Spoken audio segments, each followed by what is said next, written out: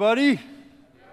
It's good to be with you. I was in Portland, Oregon 5 hours ago, but I'm not there anymore. I'm right here, happy to be here. We're going to be in the book of Genesis, if you want to grab a Bible and turn there. It's real close to the beginning of the Bible. Genesis chapter 1. There's actually no page number in these type of Bibles. It's just, they figure you know how to get there. Genesis chapter 1, we're going to be. We do have an internship coming up this summer. We love the internship. It's a lot of fun for us. We've done it for a few years now. And we have some more spots available for anyone you know that would like to. It's basically about 10 hours a week or so. And they help us out around here. They get some training in different areas within the church, as well as they get a lot of discipleship. And it's a fun community to be a part of. And we've always, it's always been young people, but we don't limit it to young people. Some of you not as young people, we're saying, hey, you know what, that might be fun to go hang out with some people and see about, what the Lord has me doing and all that. It could be good. So, just so you know, kind of broaden the horizons there a little bit. And we do need housing, though, for some of the people. We actually have probably, 5 different international interns that are going to be coming this year. And so we do need some housing. If you have an available room or something like that, then let us know, and that would be helpful. I think that's everything. We're going through our Other Hours sermon series. God doesn't want to make you good at church. He wants to make you good at life, the other hours, all the other hours of life that you're not in church, because if all Christians do is get good at church, we stink. We're horrible. We're worthless. We're no good. We need to be good at life. The Lord needs us to be good at all the other aspects of life, all the other hours of life. And we've broken those other hours as best we can into 5 different segments that we're going to be doing, sermon series on, but we also are having classes and online curriculum on these things. But the first one is relationships, so we did a bunch of teachings on relationships. It's a big part of life. And we have a book that we recommend and a study guide and all this stuff on livingstreams.online if you want to go check that out. And then today we're actually going to be starting our second section called Work. Work. Work. Work. Work. It's my weekend. I'm not supposed to talk about work because it's coming tomorrow like a big monster and consume me. Some of you, put your phones down. I know you're working right now. Just kidding. I don't know anything. But work, we're going to talk about work because that's a big part of our lives, whether it's work you get paid for or if it's just you got to work to keep the house in order. And if you have kids, you're working. If you have a dog, you're working. If you have a cat, I don't know what you do. Never had one of those. But it's a lot of work. There's a lot of work in life, and it makes up a huge part of our life. And I didn't say this first service, but there was a lady that came and spoke at our financial forum last Wednesday, and she was talking about the future of work, and there's all this interesting stuff happening. But one of the things she said was that there's a research that's been done that's basically studying the recovery process for people who have gone through different traumas, whether it be, like sexual abuse or divorce, or they just kind of went through these things that happen in society and what it is, what the time frame and the intensity of the recovery to get people back to a place where they're whole and healthy from these things. And they said they've done all these things, but there's one trauma that they have not yet been able to do any research and find any conclusion as to how a person can recover from that, because the intensity is so intense and the duration seems to be so long. They've never really had a research thing for that, and it's long-term unemployment, which is wild, huh? Long-term unemployment is so traumatic on the soul of a human being that they're really trying to figure out how to find someone who's been able to get right after it. Now, that doesn't mean there aren't out there, and you might be like, I'm one of them, and people are like, well, I don't know how right you are, but that's a whole nother discussion. You guys can deal with that on your own. But it just goes to the core of who work is very important. We need to feel like we are contributing to something. Just like we need water, just like we need food for our bodies, our souls, we need to feel like we are a contribution in some way.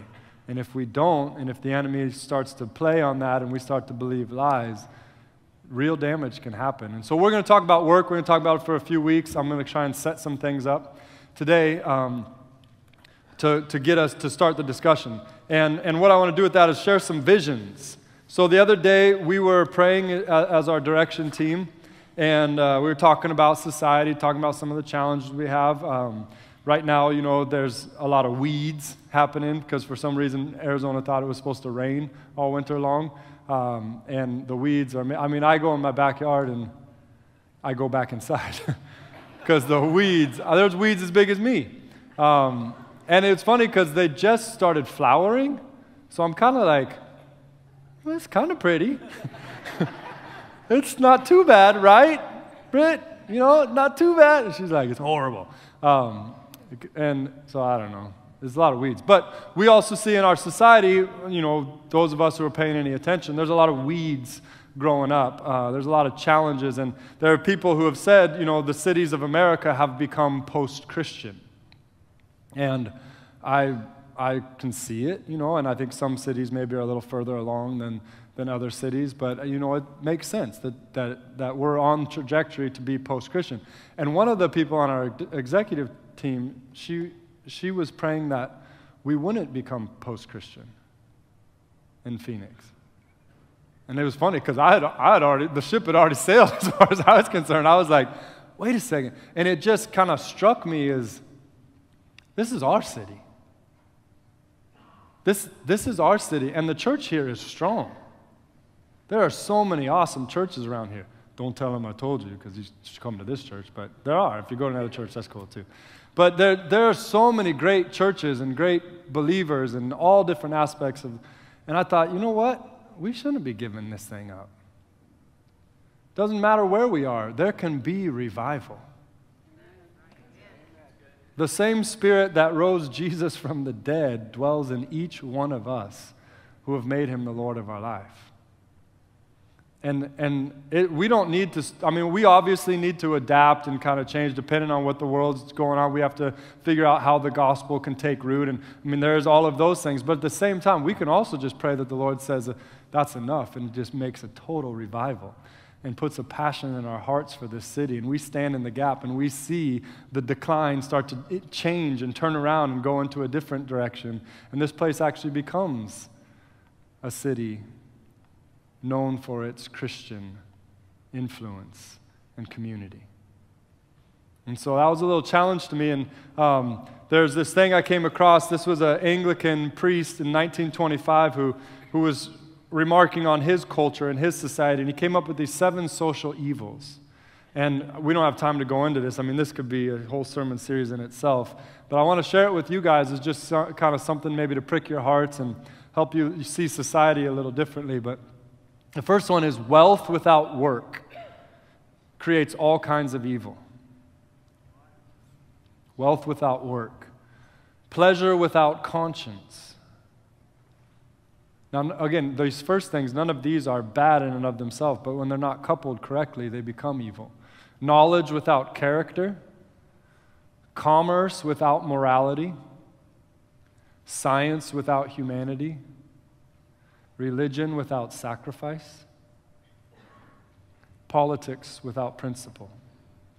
And that last one, we're all like, whatever. But that's basically stuff that we can see, and the guy was getting to the root of some of these things. And that's what we're seeing. We're seeing our society. I mean, none of us are probably that proud of a lot of things that are going on. And we're a little confused, and it seems like things are just so bad. But this is our chance to really stand in the gap, to war against these things. And the work that God has called us to do is to do that. And we'll get into that more and more. Tim Keller, he's a pastor, a Protestant pastor in New York, and he's spent his life trying to build God's kingdom there in New York City, which has got all kinds of issues. And this is something that I just listened to a podcast, this is something that he has a desire, a vision, a passion from the Lord for. He says he wants to see churches working together to see the gospel transform lives, producing radical philanthropy, profound racial reconciliation, and real social justice.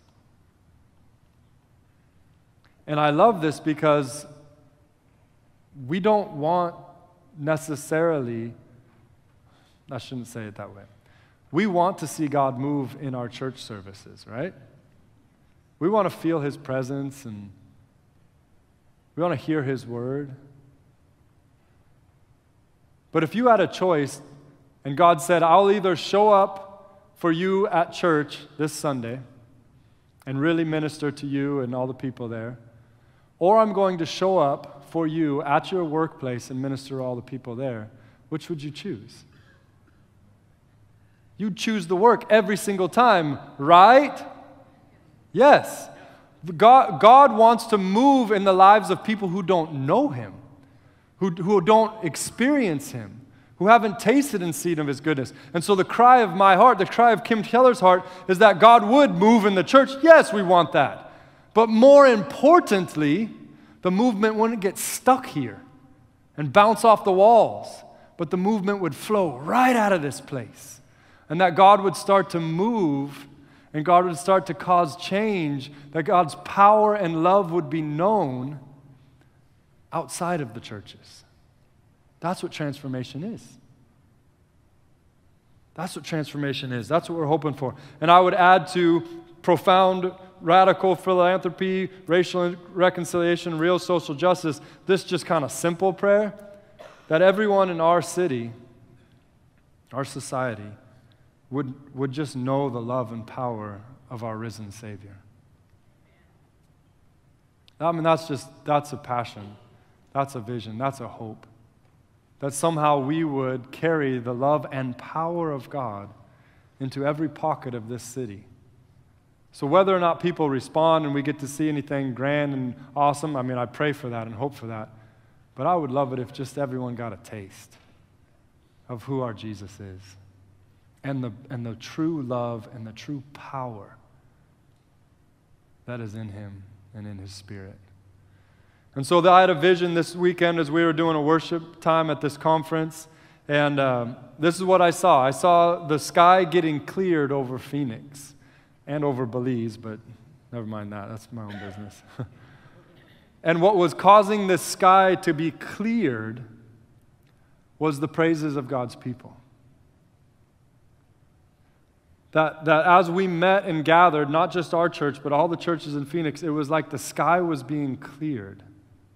And as the sky was being cleared, it kind of opened up this portal of some sort, and I saw this city coming down. And I mean, I immediately went to Revelation 21, where it says that John was looking, and an angel showed him, and there was this city, the New Jerusalem, coming down out of heaven. And it was beautiful. And it looked just like a bride dressed for her wedding day. And we know in the scriptures that that's a picture of the church. And somehow as we, the church, clear the air, it's like the true picture of God's kingdom and His beauty, it can come down. And everyone can see it and feel it and know it. And I just started praying for our city. I was praying for Belize and the churches there that I've worked with. That we would take up our position. That we would see that what we're doing is not just kind of a routine. It's not just something we're just checking off boxes. But when we gather and we call on the name of the Lord, and the churches all over Phoenix, as they cry out to the Lord and they sing these praises, the praises arise and they clear the air over this city for the blessing and beauty of God to come. You have a very important role. God didn't save you so that you could just hang out. He saved you so that you could become a mighty warrior and do the work He's called you to do. So with all that said, we're going to go to the book of Genesis, and we're going to get the vision of the writers of the Bible, inspired by the Holy Spirit, and see what kind of vision they have for work, the biblical perspective on work. And let's read. Genesis chapter 1, verse 26 is where we're going to start. Then God said, let us make mankind in our image, in our likeness, so that they may rule over the fish in the sea and the birds in the sky and over the livestock and all the wild animals. I love ruling over the fish. Every once in a while, I get to rule over one as it bit my line and I'm reeling it in. It's one of my favorite moments of all time, especially if it's a big one. But anyways, rule. God made mankind to rule. To rule. Please catch that word. And in that word Hebrew, it's a powerful rule. It's a king. God made you and I to rule. And we'll get more language like that as we keep going. And then in verse 27 it says, so God created mankind in his own image. In the image of God he created them, male and female he created them. Just in case anyone was thinking that God made man to rule, and Eve was part of what he was supposed to rule, the writers clear that up real quickly and say, no, God made man and woman both as mankind to rule over the rest of creation. And God blessed them, verse 28, and said to them, be fruitful and increase in number, fill the earth and subdue it. Rule over the fish in the sea and the birds of the sky and over every living creature. So there God says to them, not only have I made you to rule over the creation, but the command goes further. I want you to be fruitful, increase, and fill the whole earth and subdue the earth. Now again, this language is intense. Rule over the earth, subdue the earth. In other places, God gave them dominion over the earth. Those are very particular words with a particular message. And part of what they were supposed to do is have this authority to rule, to have dominion, to subdue the earth. And they were supposed to be fruitful, multiply, and fill the whole earth. That's what we're being taught here. That was God's plan. The work that man and woman, mankind was supposed to do, was they were supposed to rule over the entire earth, filling the entire earth, subduing the entire earth, having dominion over the entire earth. That's what God created them for. Created you and I for. And the word there in Hebrew can kind of go both ways. It can be rule and subdue and have dominion in order to create flourishing for everyone involved, common good. Or it can be ruling, subduing, having dominion over, so that you can make sure you flourish and you have good at the expense of everybody else. But that's what we're called to do. We're called to work in a way that we subdue, we conquer, we have dominion. But God's wanting us to do it so that it feels like a garden for everybody instead of feels like a slave camp for everybody. You get the point there?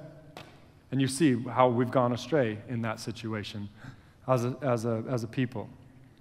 The next thing, turn to Genesis chapter 2, verse 1. By the seventh day, God had finished the work he had been doing. So on the seventh day, he rested from all his work. God blessed the seventh day and made it holy because on it he rested from all the work of creating he had done. Just in case you didn't know where work came from, God is where it came from. Your job came from God. I don't know about that. You can say that. But the idea of work came from God. It's a holy, sacred thing. God himself worked for 6 days, rested. God is a worker. He's a worker. When you and I work, we're connecting with the imago Dei, the image of God. We're falling in line with what he made us to be. Skip down to verse 15. Genesis 2:15. The Lord God took man and put him in the Garden of Eden to work it and take care of it.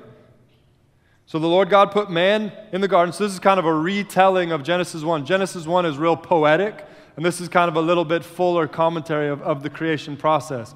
And it's saying that God made the man, and he put him in the garden to what? To work it and take care of it, maintain it. And then if you skip down to verse 18, then the Lord God said, it's not good for the man to be alone. I will make a helper suitable for him. Now the Lord God had formed out of the ground all the wild animals, all the birds in the sky. He brought them to the man to see what he would name them. Whatever the man called each living creature, that was its name. So the man gave names to all the livestock and the birds in the sky and all the wild animals. But for Adam, no suitable helper was found.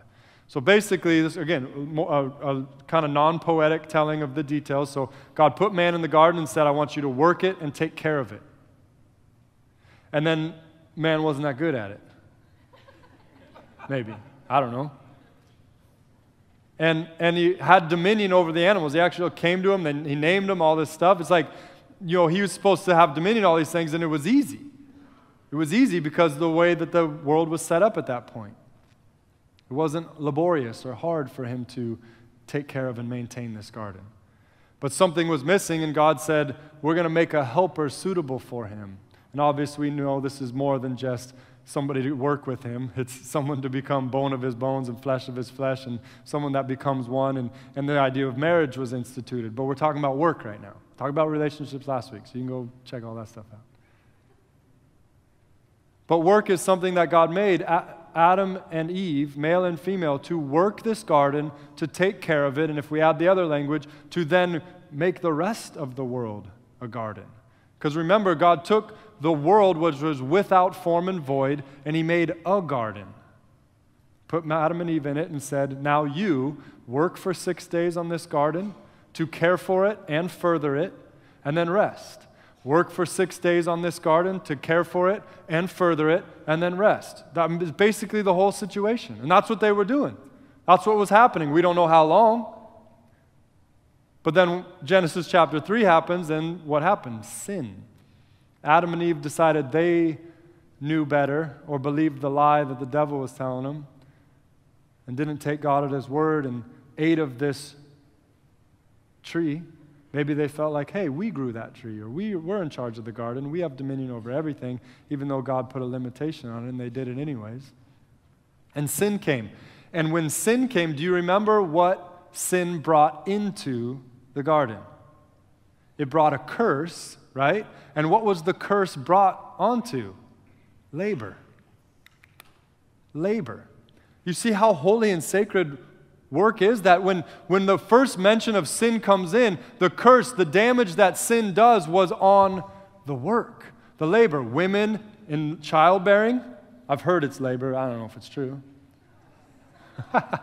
That's a joke. That's a joke. Wow. Whoa. Man. The second thing was, and the fields. It would be labor. It would be challenge for the fields. And basically, entropy began. The second law of thermodynamics. There it is. Weeds. Whereas before, taking care of the garden and making it further was easy because there wasn't a curse. But now, because of sin, there's a curse. So check this out. Work is not cursed. Work is holy and sacred. But there is a reality of sin that has brought a curse that affects the work. It doesn't mean we shouldn't work anymore. It doesn't mean work is worthless. Work is still what God did and wants us who are in his image to continue to do. But now it's harder and challenging and difficult because of the reality of sin. Here's me trying to sum it up. God's work was to make a garden out of the formless void of our world. He worked for 6 days on that garden and then rested. He put mankind in the garden to enjoy it and fill it and expand it.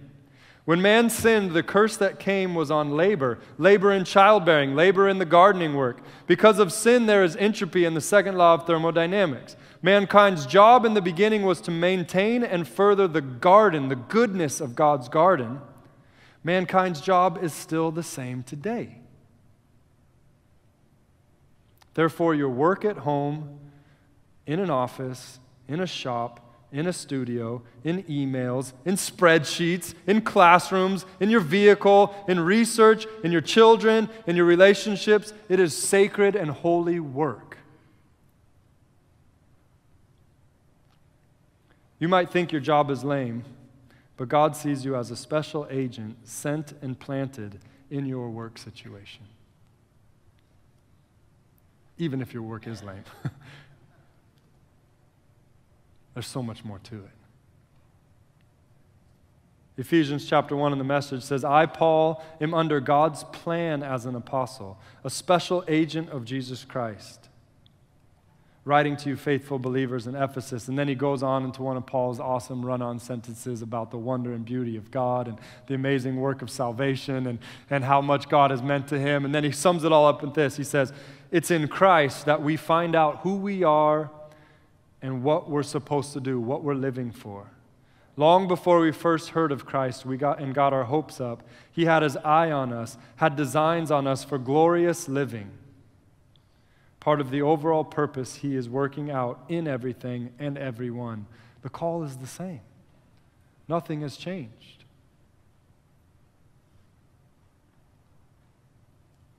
Jesus has work that he wants you to do. And if you will give your life to him, and you will trust him, he will not only point you in that direction, but he will fill you with passion, his passion to accomplish it. And this is really my prayer for us over these next few weeks, that we would be gripped by the passion of God in the direction that he wants us to work. You see, Jesus, next week we're going to celebrate Palm Sunday, and Palm Sunday, marks this moment where he rode this donkey into Jerusalem, and then the next week of his life leading up to the death and resurrection, they call it Passion Week. It's the Passion Week. Jesus was passionate. He was gripped by the Father's heart for the work that God wanted him to do. So gripped by it that at one point they described him that his face was set like flint towards Jerusalem, towards the cross.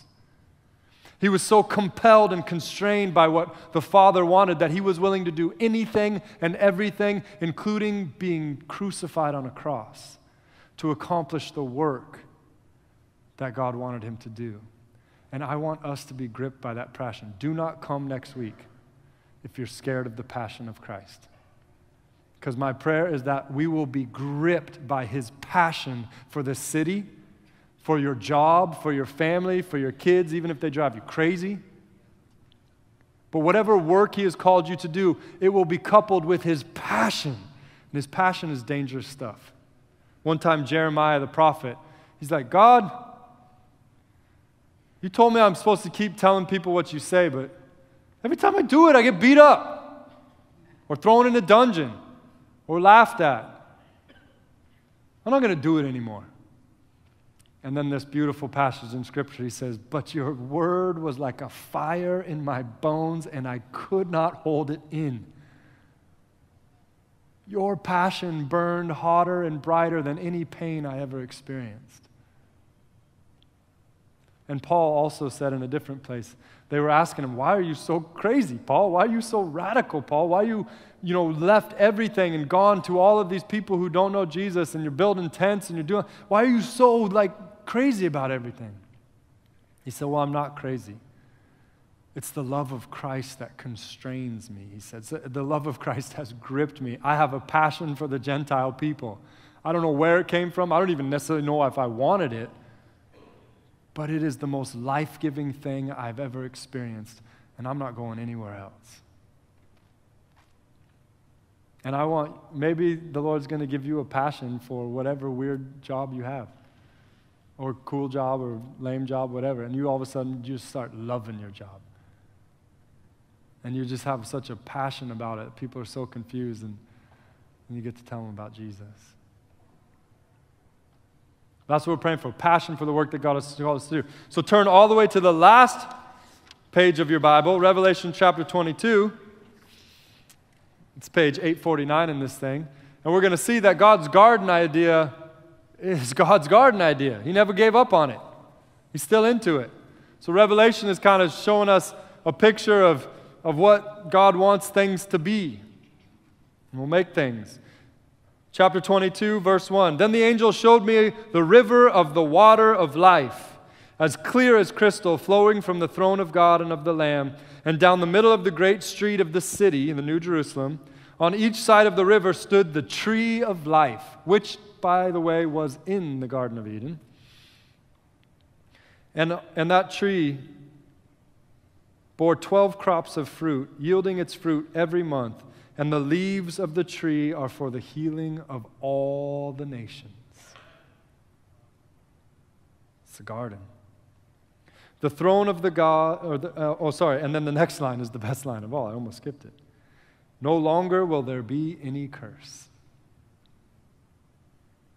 It'll be garden without weeds. It'll be relationship without weeds. It'll be dominion, subduing, reigning, ruling without selfishness.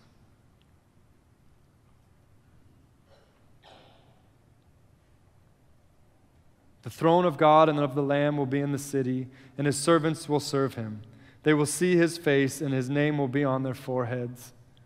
There will be no more night. They will not need the light of a lamp or the light of the sun, for the Lord God will give them light, and they will reign forever and ever. What does that mean? It means we're not going to be sitting on a cloud playing a harp. I guess unless that was your job. We're going to reign. What does that mean? We will continue to be gardeners, maintaining the good of the garden and furthering it. And ask me the next question. I don't know. I've got 1,000 questions too. But that's the picture we're given. This gardener thing, God's pretty serious about it.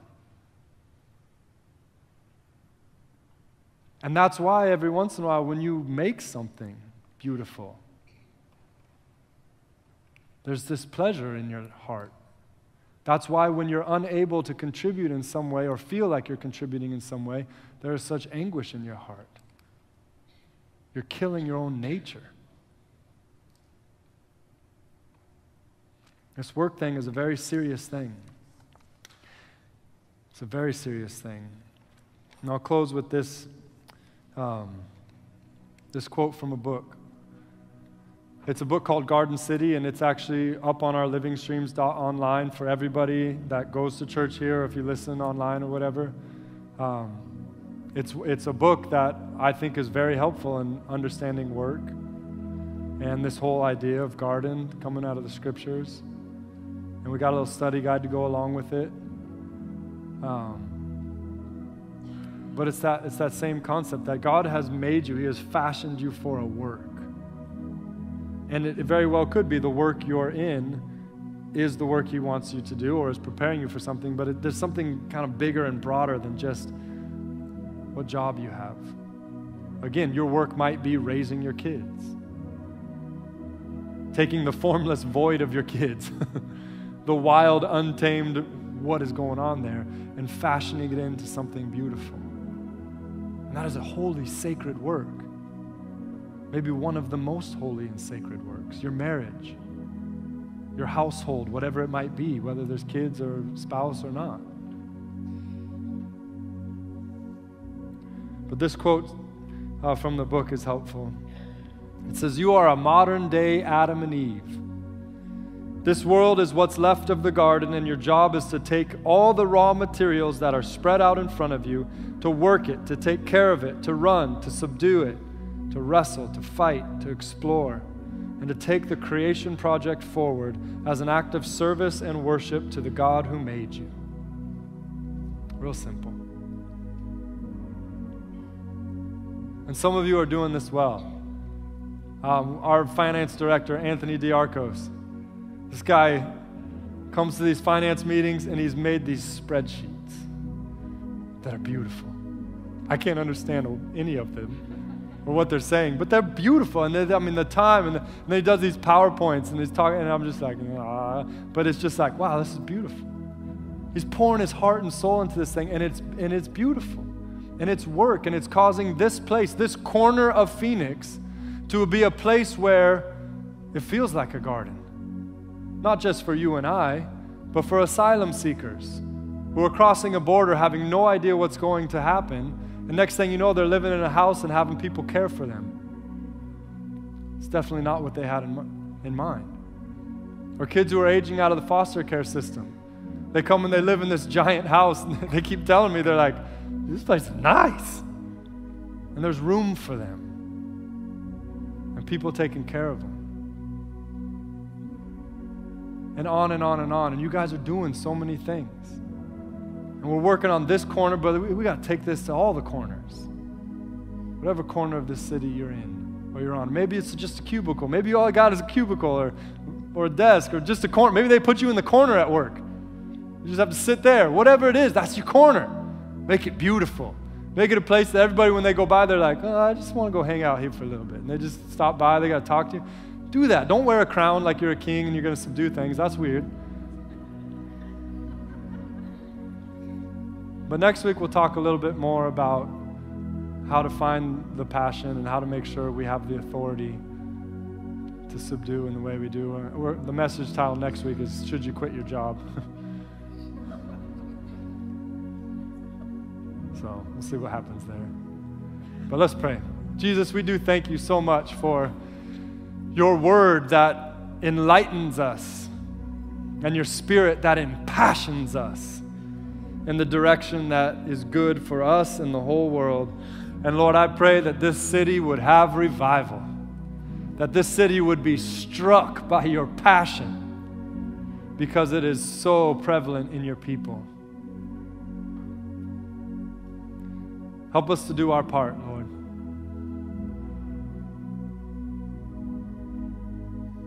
Help us to work your work in this city.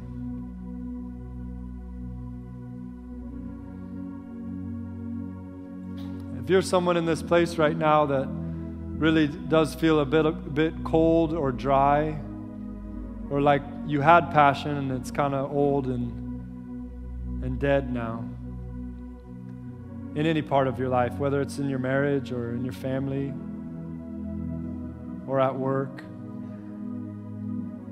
and you would like the Lord to touch your heart by His Spirit and fill you and grip you with His passion, if you're crazy enough to want that, would you just lift your hands up, both hands, in just the attitude of surrender and receiving? And in addition to that, if you're someone that maybe has never been gripped by the Spirit of God, and you know you're a bit aimless, you're a bit lost, you're a bit unsure if you're really making any difference at all, and you would like Jesus to come in and guide you and lead you and fill you with His passion, you can lift your hands up too. Jesus, you see all these hands. You know exactly what's going on in their hearts. And I pray that right now, by your Spirit, in this moment, that you would come with your fire, your holy fire. You would come with your living water, your torrents of living water. Lord, that there would be new wine.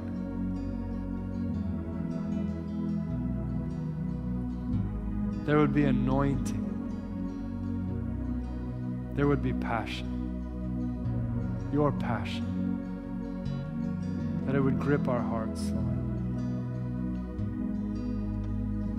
In Jesus' name.